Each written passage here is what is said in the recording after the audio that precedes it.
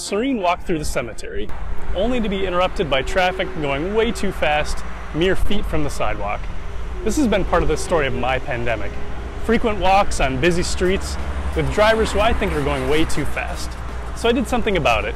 I built a device that can identify vehicles on the road using machine learning, detect their speed, and compare that speed with the local speed limit, and then securely post the aggregated data to a cloud dashboard.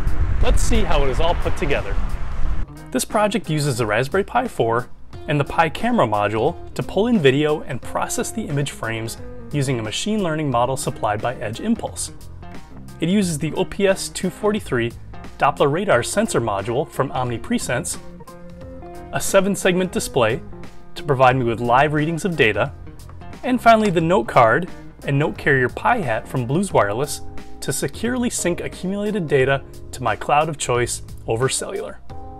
Now the results were clearly a prototype deployment, but the gathered data from note card to the Blues Wireless service notehub.io to my cloud dashboard from UbiDots was really insightful. So head over to hackster.io to view the full tutorial, and please slow down!